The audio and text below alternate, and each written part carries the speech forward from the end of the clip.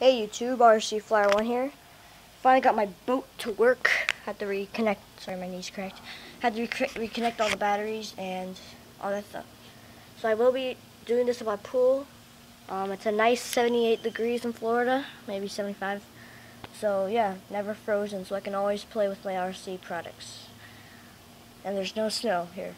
So anyways, I will be putting it on the water and driving it for you. Now, this is like one channel, so you can't really control where it goes. I should say one channel. But if I turn it on here, well, that's pretty fast.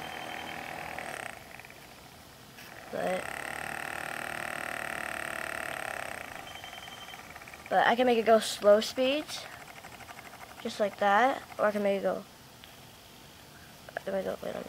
Slow speed, faster, faster, faster, faster, faster, all that stuff. But I have to move my switch. See that? So let's just see how it drives. Just get a scratch here.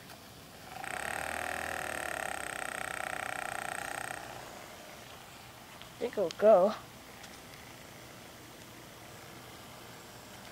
Yeah, it will go. We see there. Here it goes. But gotta go get it now. It's not as fast as it was. Ooh, just missed Barracuda. Oh, and it stopped. Yeah, I gotta kind of work on it. Just get it over here. Sorry about this. Yes, got it. Okay. Here it is. You can see that this, when I lift it out, it works. But anyways, you can see when I lift it out of the water, the design's really good. If I fasten down the switch,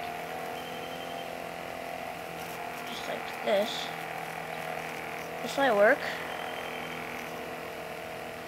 Kind of. Let me try it. Might crash. See how fast it's spinning now? Yeah, this really wants to go forward. Well, why not? Let's give it a try. There it goes. There it goes.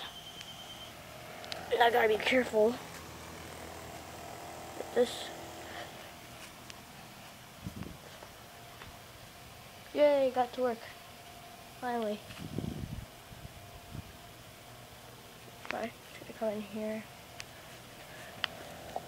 Hold out a little close call with my stair thing here. But yeah, that's just basically how this little boat works. It's been up on my shelf for about 3 years. Very old. Very old boat, but I say it still works really good. I think I'm gonna go with the water rudder idea that I've been talking about lately. And so yeah, so please comment, rate, and subscribe, and thank you for watching. Bye.